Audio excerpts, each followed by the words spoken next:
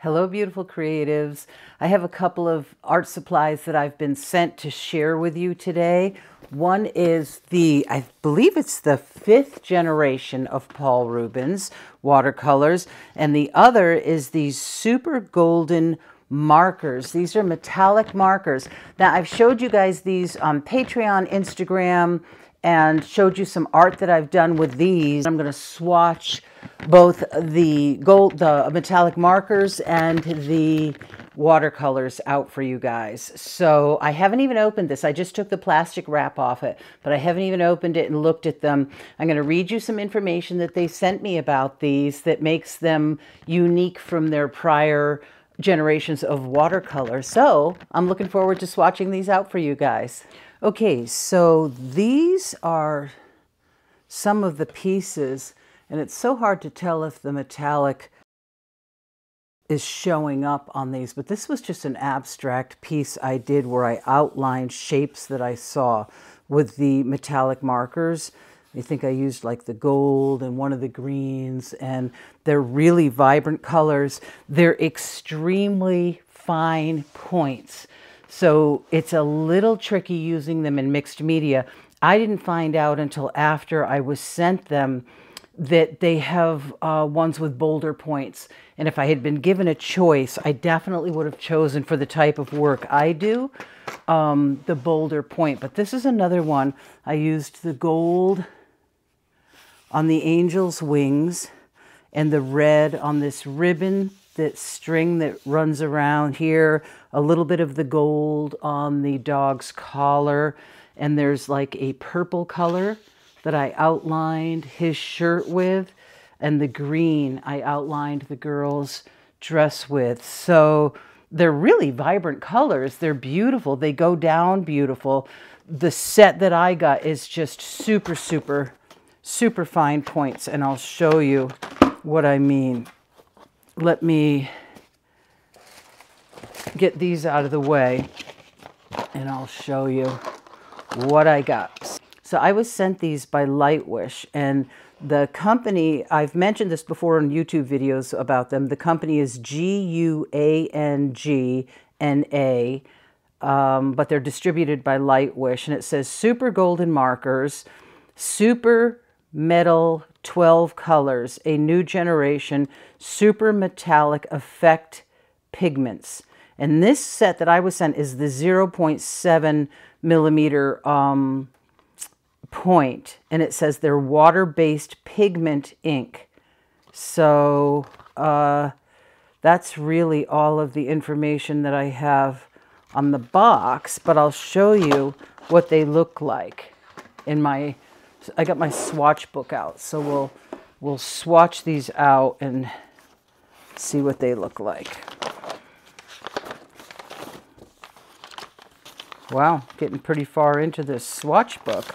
Okay, so I've been looking these over, and I cannot find the color name on any of these. So they do have a little chart on the back of the box, but I couldn't figure it out. I couldn't iron out what they were saying with all of them. I mean, some of them are obvious, like they have verdant gold, green gold, blue gold, so those are kind of obvious. But these golds, there's gold, silver, yellow gold, orange gold, red gold, copper gold.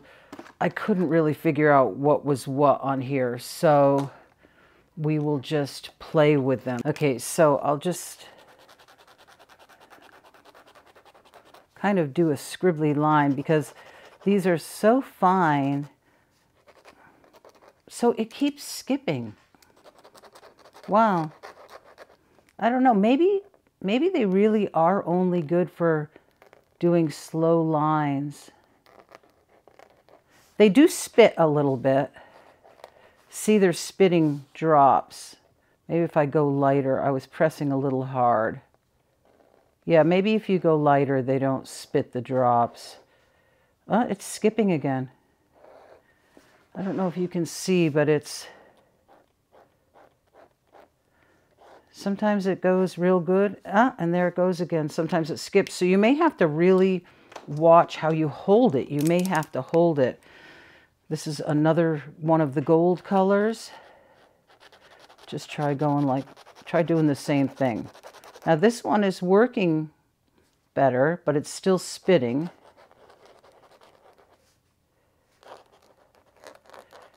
Still spitting. They do make really nice fine lines. I mean, they would probably be good for signing pieces, but they really do skip. I don't know if maybe every so often you have to pump them down again. That may be it. It may be that you only get so many lines, but they do spit and they do skip. See, it's skipping.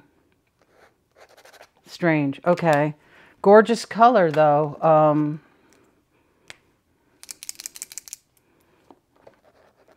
This one has a much juicier line. Oh, but it's still skipping. So apparently you probably have to refresh the... You know what I bet it is? I bet it's because these tips are so fine that you have to refresh them more frequently. I'm not used to using paint markers that are this fine. So I bet that's what it is. You just have to... you have to pump them down more frequently. Let me try that with this one and see how it works. Every so often I'm giving it a little push down. Yeah, and that seems to be working better. So you have to remember to push them down every so often to keep feeding that really fine tip. And this is the silver. Wow, this one's really skipping quite a bit. Now my thought is I'm wondering because these tips are so fine if they would get damaged if you used them on really rough surfaces like acrylic paintings. This one's missing a lot. I'm pushing it down quite frequently. I think if I was going to try them again, I would try the thicker tips. But again, for just signing something, I think these would be great. Or like outlining on watercolor.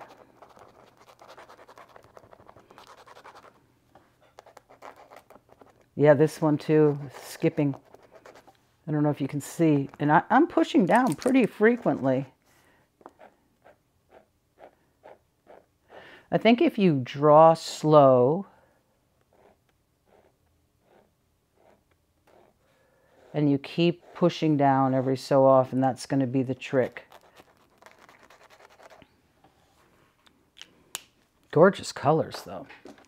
Yeah, I think there's a little bit of a learning curve to handling these. Because as I slow down with them, this one's spitting like crazy.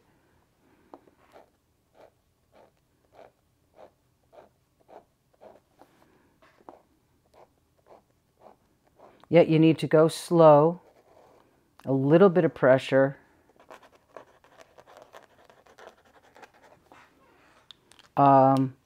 Yep, keep them pumped up, go slow, a little bit of pressure the whole time that you're using them. You know, like if you did that with a Posca or a Montana, you'd get these big floods of paint. These are a little different in the sense that you want to keep a little more pressure on the tip. And it does, when I go faster, I'm going a little fast because I want to try to get the whole watercolor set swatched out for you guys. And when I'm going faster, they're not working as well. They're working much better when I'm going slow. Oops, that one skipped.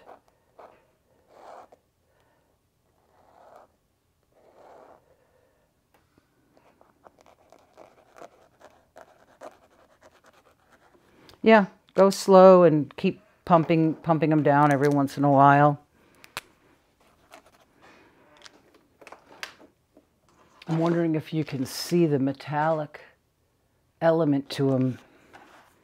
They really do have a nice metallic.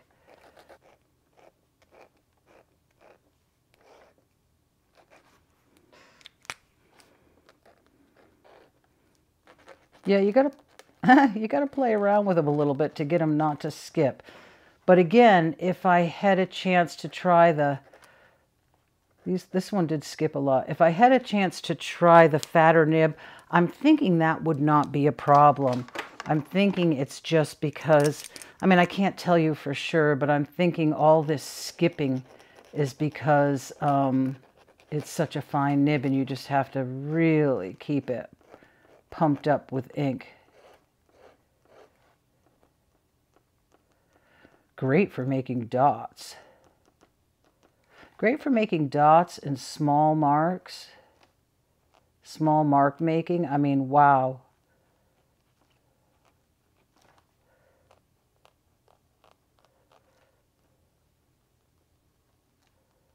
They're really perfect for that. That's where this small nib would really shine, is in making little marks. So that is the Super Golden marker set, 12 markers. When I used them in mixed media pieces, they really had a wonderful metallic effect for outlining. I don't know how well it's going to show up here. It's the hard thing with, you know, when you're filming to see, but if it doesn't show up, they are super metallic. They have a gorgeous metallic shine to them.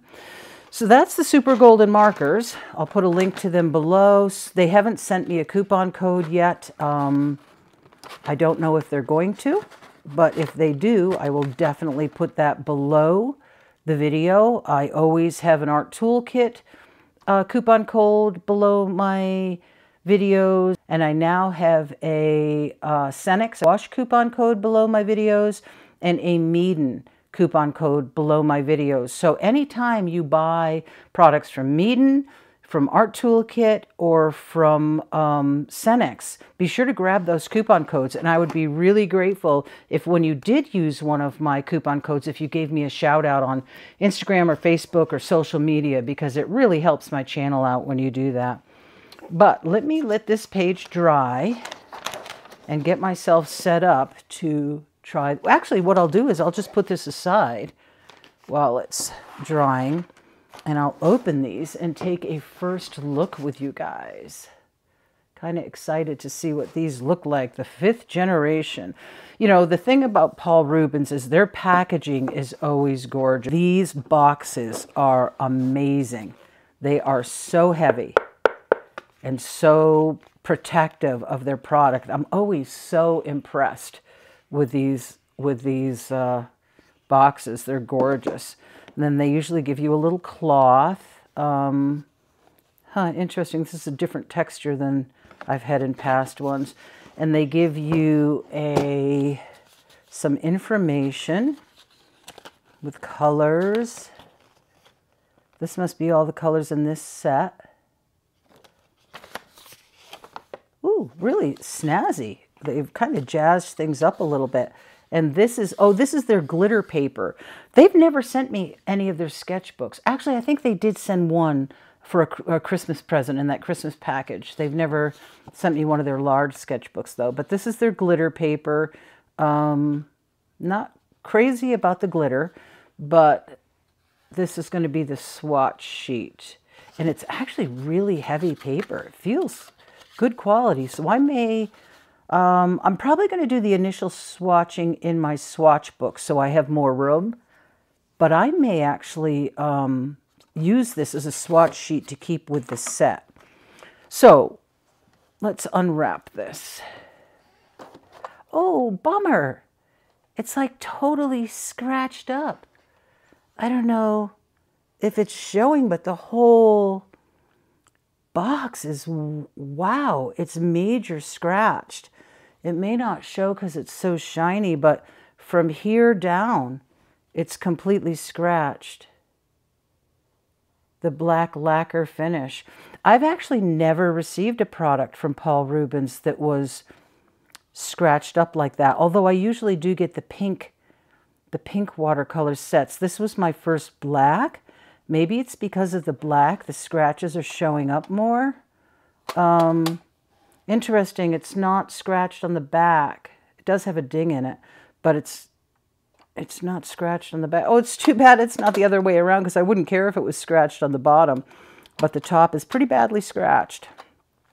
Oh, it's such a pretty case, though, isn't it? I'm going to, I think what, oh, and this is ripped. Wow. Oh, and it's falling apart. The paint is falling apart. Oh, my goodness. This poor palette really went through it. Usually, these are in really, really good shape when I get them. I suppose it's not that abnormal. Oh, it is chipping. It's all, the paint is all chipping out. Okay, well, I think what I'm going to do is I'm going to unwrap these and then figure out what I'm going to do about labeling them. And then I'll come back and swatch them. Okay, I'm going to come back on here because I just wanted to show you what's happening. These are crumbling all over the place. And the pans have like the crumbles from the other colors in them, but they also have embedded like outlines of other colors. I don't know if you can see that. There's like a blue line all the way around from like blue pigment. And this one, there's it looks like a blue line of blue pigment going right across it. And there's like, it looks like grains of sand. There's granulation or grains on these. Like this one too. I don't know if it shows. It's weird. It's got like, it almost looks like sawdust or something, or sand, or maybe it's pigment. I should actually read. Maybe these are like super granulating or something. They're falling out of the thing and there's chunks of the paint that are coming out. These, I've never had that happen with Paul Rubens before. They're just falling right out of the pans and there's flakes of the pigment going everywhere. Yeah, I'm going to have to clean that all up, or I'll use another palette, I guess, when I mix. So that, but it's everywhere. There's little pieces of the pigment. That's not what these marks are. These marks are actual, it looks like blue pigment pressed into the two pans. So,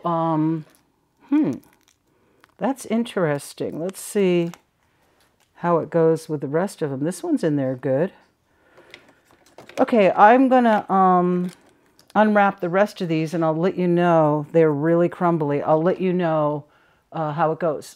What I'll probably do is do a voiceover because this text is so small. This was the text from the wrappers. I'm not going to be able to read it while I'm swatching. I actually needed to use a magnifying glass to read the names, to write them, because that's the other thing that's a little bit of a bummer. This has their code number and then some writing in Chinese, and it has the pigments, but it didn't have the color name. So I went down, you know, looked at all these and then went down and wrote the color names on these. So we'll see. But I think what I'll probably do is paint these swatches in and then do a voiceover with some information that they sent me about these paints and what they say makes them different from their fourth generation. That was the tube paints that I swatched for you guys. And yeah, then at some point I'll also swatch them out on here. When I do a voiceover, I will read what the names are and possibly the pigment numbers.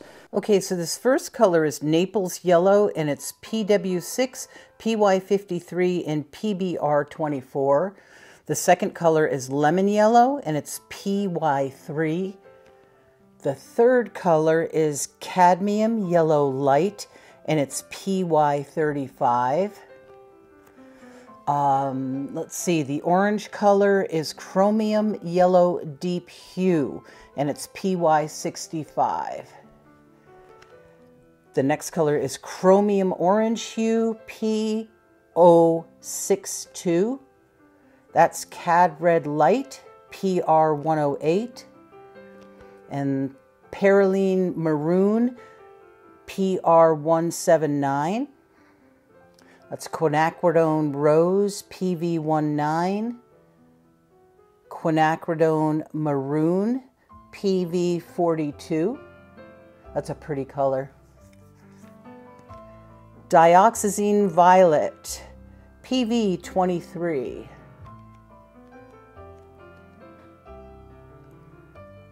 Indigo is PB15 and PB66. French blue is PB29. This is Berlin blue. I love this color. It's PB27. And then phthalo blue, PB15:3.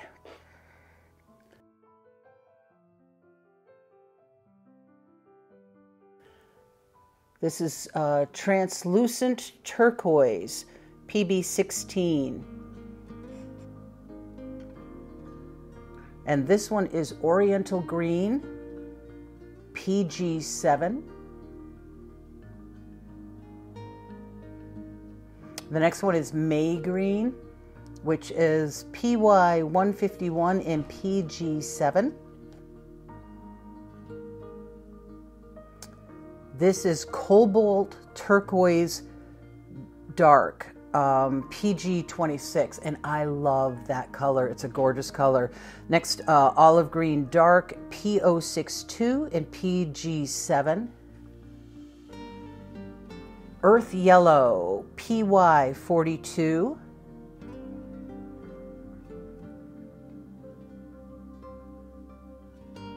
And then burnt sienna, PR101 and PBK9.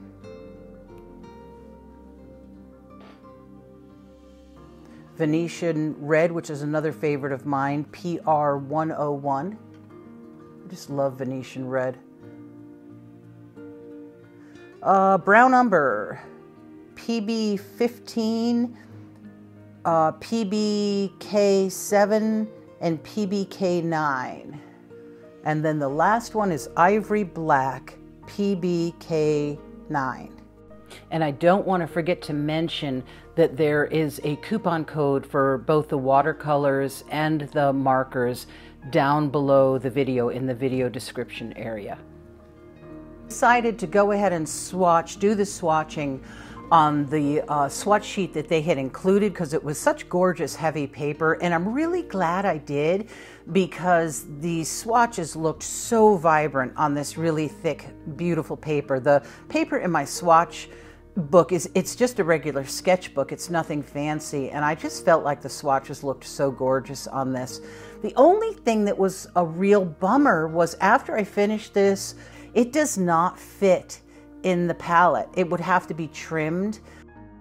And if I trim it, I'd have to trim it further than I would wish I would have to. I'm probably going to end up trimming it because I really want it to fit in the palette. I just think that that was such an oversight that they made it so that it doesn't fit in the palette, but I'll trim a little bit off and go from there. But yeah, loved these colors, gorgeous colors, and I loved the way they looked on this swatch sheet. Okay, so there are both sets of swatching. I gotta say, I'm really glad I did it on this card. This paper is really nice. I don't think it said what the weight of this is or what this paper was. It says here, I have been impressed with the urgency of doing. Knowing is not enough. We must apply. Being willing is not enough. We must do. This was really nice paper. I did not like the glitter. The glitter adds a little bit of a weird texture.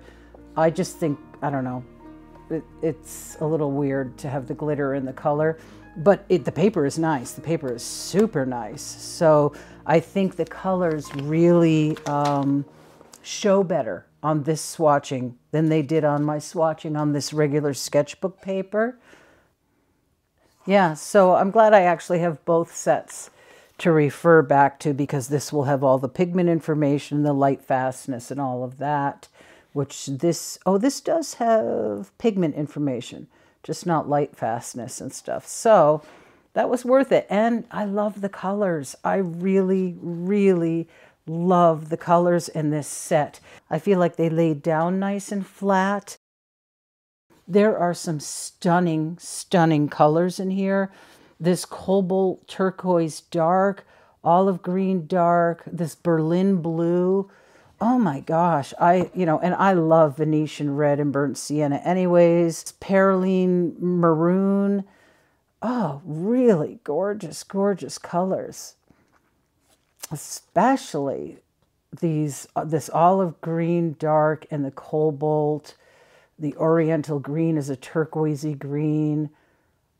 Really, really gorgeous muted colors. I guess that's what I'm seeing is they're more muted. You know, even these reds, well, except for the cad red, but these quinacridones and the perylene are more muted. Love indigo. Indigo is one of my absolute favorite colors to work with when I'm drawing with watercolor, which if you've seen my videos, you know I love to do that. Just take a brush and draw with watercolor and not use a pencil. I might even have, oh yeah, I marked off a page in here. So like these were I just went in with the watercolors and a brush and just drew. I didn't do a drawing, and they just come out kind of wonky and interesting. These were the same way. I just drew these with a watercolor brush and allowed them to go wonky, and then this one I painted in afterwards. But yeah, so some of these muted colors, especially indigo is such a great color to draw with. But yeah, I mean, there were some weird things about it in the beginning. It was very crumbly. It'll be interesting to see now that I've used it, if they're going to stay crumbly or if any more of the paints are going to fall out of the pans like it did in the beginning. But boy, I gotta say, I can't complain about, I hope they don't fall out. They do seem drier. I haven't watched any other reviews on these, but they seemed drier to me. I did spritz them ahead of time, and they seemed a little harder to pick up than some of the other Paul Rubens paints I've used. But I'm wondering if that's because they're more muted, sort of earthy tones. And to me, it's well worth the price if that's the reason why they're a little more bumpy in the pans and they're a little stickier to pick up, or a little, not stickier, but harder maybe. They don't stay as wet as long. They seem to dry out quicker, which you expect in earth tones. So it may just be the pigments, I don't know, but the colors are worth it. They really are worth the very small complaints that I have about this set. It's actually my favorite set of colors right now. When I first opened it, things were falling out of the pan and there was crumbs all over the colors and the case was all scratched up. I have to say I was really surprised because I don't think there's a product that Paul Rubens has sent me that I haven't liked. And this was a little weird the way this thing is kind of hanging, but the paints are worth it. If you're a fan of more muted colors, these paints are really worth it. Wow, love them. Really love them. So gorgeous. So gorgeous. I thought I would just film one more short bit to show you that I just took my little cutter and I just took a couple of a couple of small swipes on each end. So it just cut a little tiny bit of my writing off and a little tiny bit of the swatching off. I didn't have to cut a whole lot. You could do this before you did your writing if you decided to write the names on and before you did your swatches, and you wouldn't even notice. My cutting did come out a little uneven, but that's okay because it fits now. It fits in here, and I really, really did want it to fit in here. Oh, it doesn't close, though. Well, at least it kind of fits. I really want to keep the swatch sheet with the... I don't think it's going to fit like that. No, it doesn't fit. I don't want to cut any more off of it. There, it does fit that way.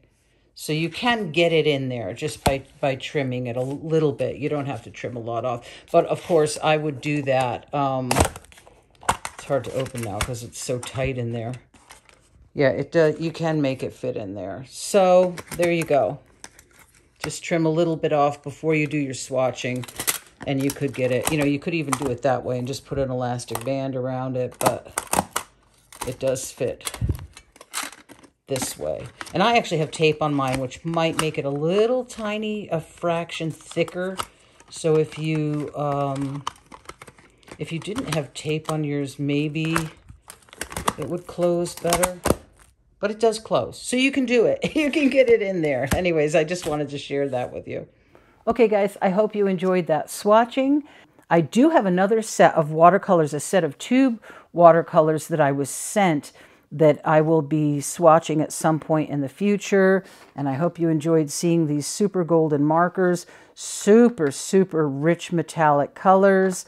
My only recommendation is I might try the larger nibs. But we kind of did figure out how to work with these while I was playing around with them, how to work around the them running out of the pigment. But anyways, a few really fun products. So I hope you enjoyed it. If you did enjoy it, I would really appreciate a thumbs up and subscribe if you'd like to see more of my videos. And I will see you in the next video. Bye. Have a great week.